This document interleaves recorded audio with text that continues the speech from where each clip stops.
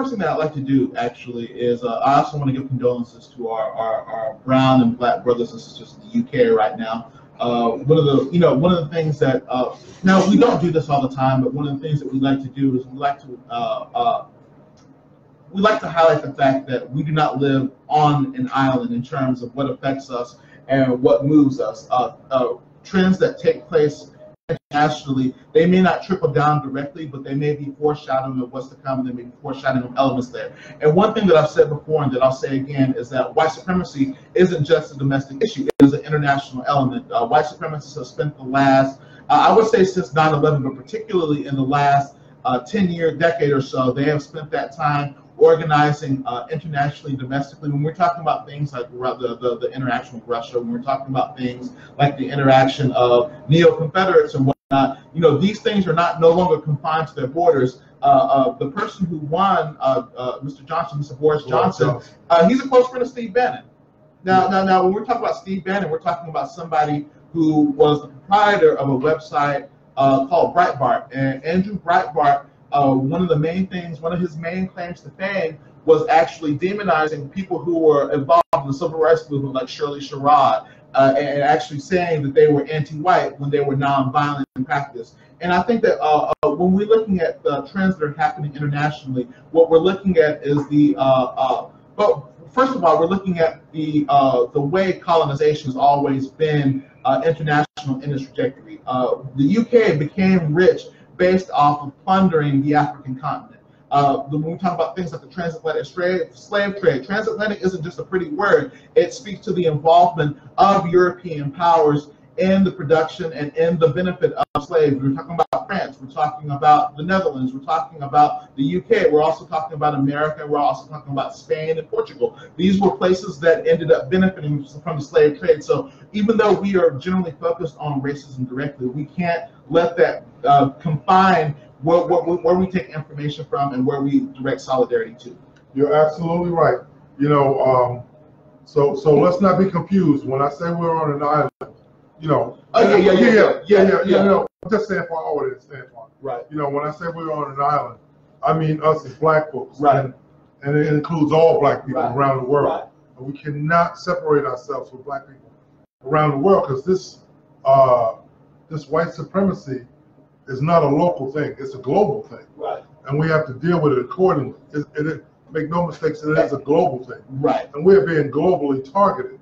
So we have to pay attention and be in solidarity with our brothers and sisters around the world. And we should also note that white supremacy has always had international designs. When we talk about the Confederacy actually wanted to expand slavery outward. It wanted to expand slavery to Mexico. Right. It wanted to expand slavery to Cuba. It wanted to expand slavery to Kansas. So, but when Kansas was constituted as a territory. So, when we're talking about white supremacy, we're necessarily talking about an element that is designed for a particular kind of totalizing plunder. It wants to take everything from you, and it wants to extract whatever labor and whatever value it can from you. And it's not just confined to you, to your person. It goes out to your family, it goes out to your community, but it also goes out to where you're from, to your people, to the other African people in diaspora. You're very right. You're very right, Antoine. Now we got all our little politics out of the way. Let's jump into some of these things that are going on that are affecting our black community. And again, we want to be mindful. Like I said, we want to be mindful, thoughtful, and deliberate in our actions and in our words. We can no longer allow outside forces, Antoine, to come into our community and dictate how we see one another. We were talking on the way in this morning about a movie you saw, and how the FBI infiltrated the Black Panthers, and they infiltrate and they sow seeds of discourse and misinformation, and this continues till today, and we have to be very mindful not to feed into the nonsense that's being fed to us in our communities, not to be swayed by the criticisms that are put on people from outside our community, to be careful not to put them on ourselves. Like we said last week, we can't take on the stereotypes and the baggage that that our government and people at large will put on us. We're all criminals and we're dangerous and we're this and we're that. We are what we say we are. You hear me? We are what we say we are. And if you want that, you have to walk like that, act like that, and demand that.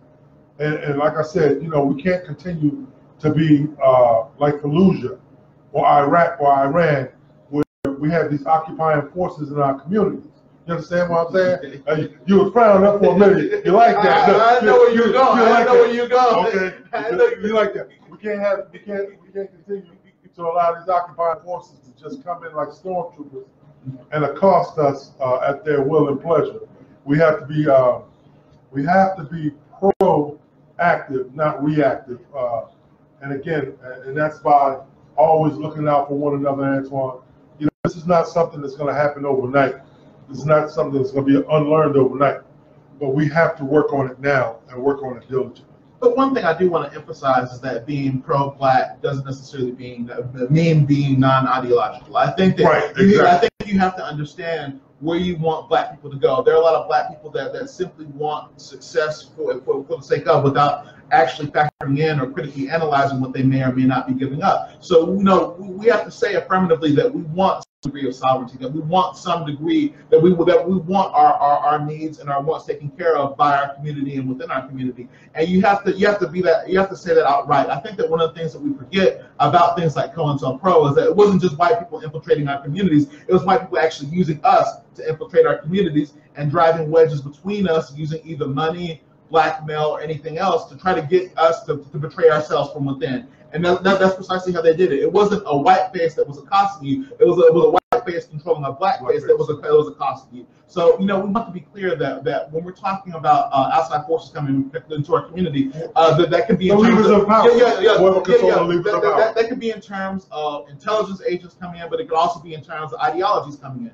It could also be in terms of the way the economy is affected. It could also be in terms of how we end up conceptualizing our own condition. When we end up buying into a message that refuses to actually view or identify an enemy and an oppressor, we are actually following the oppressor's directive. Okay. And that goes back to what the question you didn't want to answer last week. There is an enemy, and we have to realize.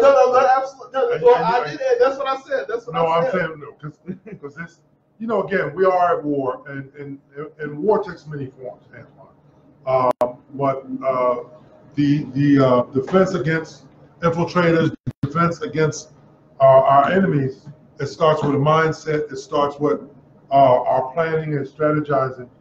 And coming up with, like you said, what we want, our end goals. You know, we can't just be standing up for nothing. You know, we have to always identify the things that we are fighting for. Right. You know, and if we don't do that, then we're just kicking up rocks and kicking up dust. We're not producing anything.